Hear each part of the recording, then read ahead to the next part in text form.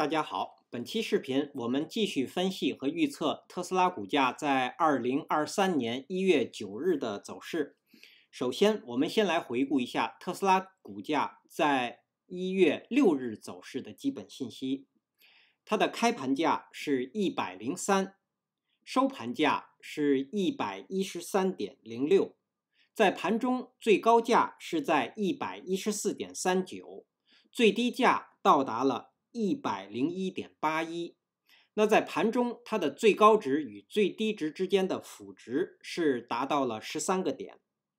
我们会看到它的收盘价依然是在各条均线值的下方。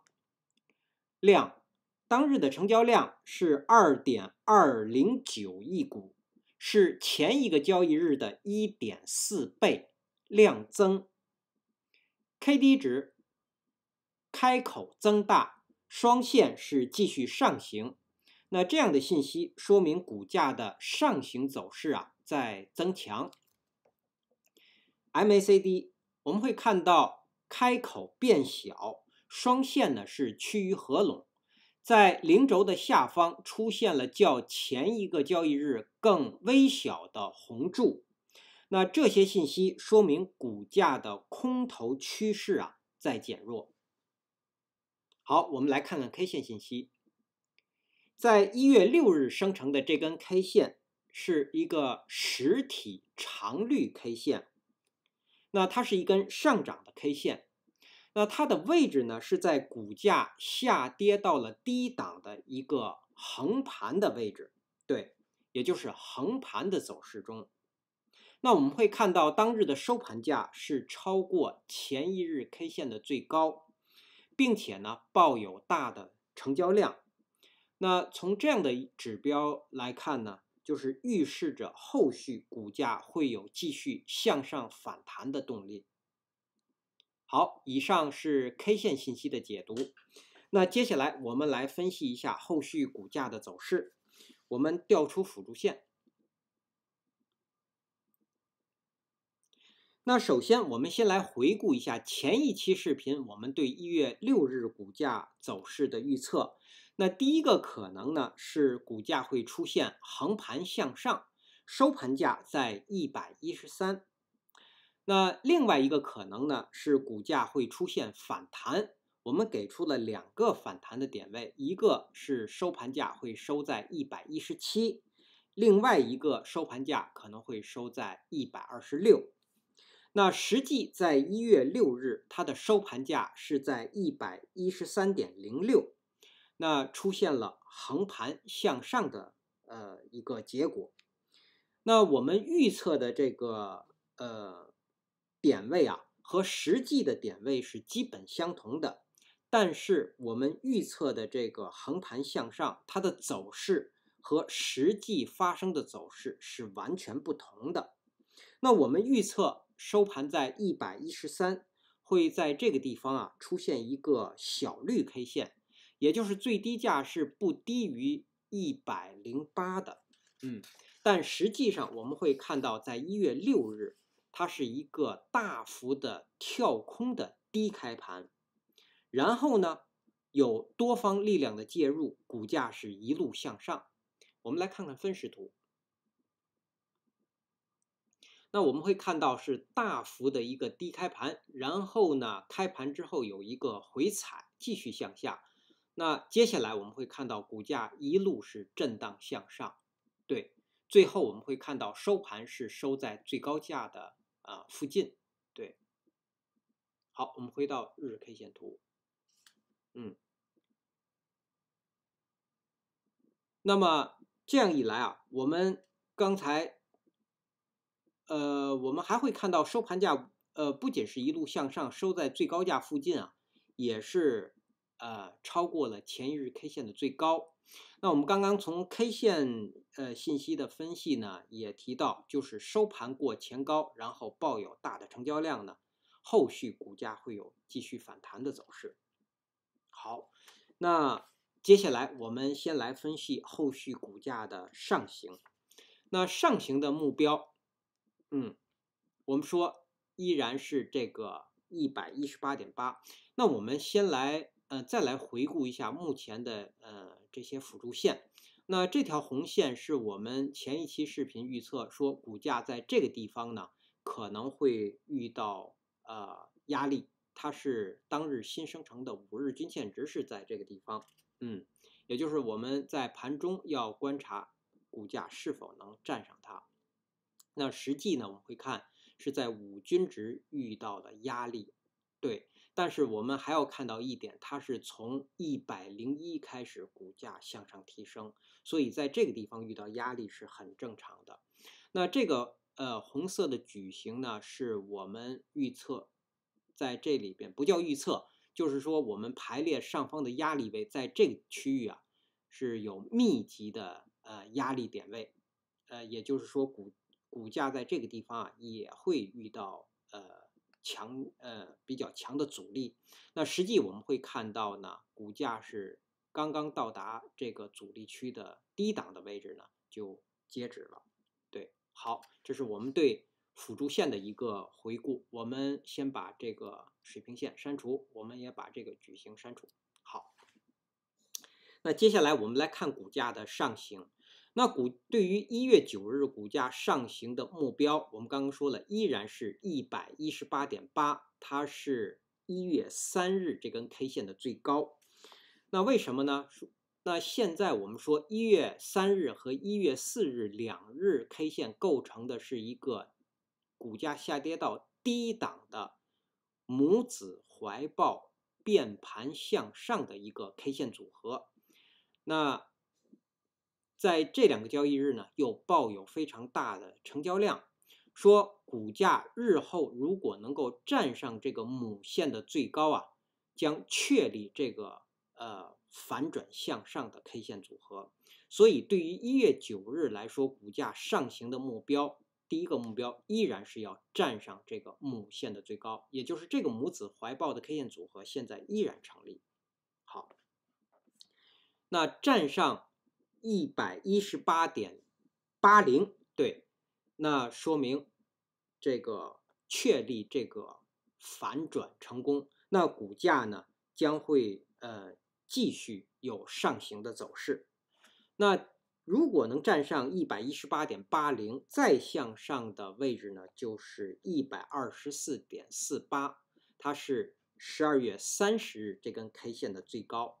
那我们说12月30日的这根 K 线和1月3日这2根 K 线构成了一个横盘的低档的一个横盘区，对。那么也就是说，股价的第2个目标如果能够站上124.48呢，将突破由这2根 K 线定义的一个横盘区域，对。那突破这个横盘区域，我们说股价将会有一波上行的走势。好，这是第2个目标。如果继续向上的目标，对于1月9日来说，就是要站上当日新生成的20日均线值，是在我们测算是在133附近。我们下移这个水平线，这个水平线也是我们定义的1月6日生成的20日均线值是在这个位置。好，那我们下移这个水平线到133。好的，好，那这是对于1月9日股价上行的目标。那我们说日后啊，如果说股价向上反弹，日后一旦能够，我们指的并不是1月9日，是之后的交易日。如果一旦反弹能够重新站上20日均线值，对，那我们说股价将有可能会转为多头的趋势，而出现进一步的上涨。好，这是我们对股价上行的分析。当然我们在这个地方可以看到，要完成第1个目标，也就是要确立这个反转成功呢，我们会看到当日新生成的5日均线值、10日均线值都有可能成为压力。好，这是股价的上行。那我们再来看股价的下行。那股价下行的第1个目标依然是这个母子怀抱母线的最低，是在104.64。那我们说，一旦股价跌破了这个位置，将会有一波新的下行的走势，因为在这两个母子怀抱啊，我们说是抱有非常大的成交量的，一旦跌破这个母线的最低，一定会启动一波新的下行的走势。那如果开始新的一波下行走势，接下来的目标就是在这条水平线是在94附近，94是年 K 线图当中的10均值。对，那在到达这个目标之前呢，我们依然看100关口将是阻力，也就是支撑。那实际上我们会看到，在1月6日啊，这个100关口啊已经是出现了支撑了。那当日是一个跳空的低开盘，然后稍微回踩了一下，并没有到达100关口，然后股价就出现了一路向上。对，所以我们说100关口呢将会，如果继续横盘，100关口依然是一个支撑。对，当然这样一个重要的支撑呢，我们说它不是强支撑，它只是一个重要的支撑。对，一旦这个位置被跌破呢，也就是说，股价一定会有一波新的下行走势。对的，好，那这是我们说的股价的下行。好，那我们说对于我们再给出一个水平线，对于1月9日盘中我们要关注一个点，就是在111到112附近，我们画一条水平线作为观察。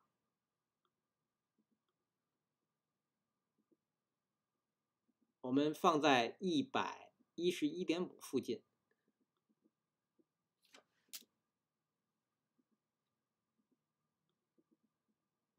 应该加水平线。好的，然后我们把它变成红色线。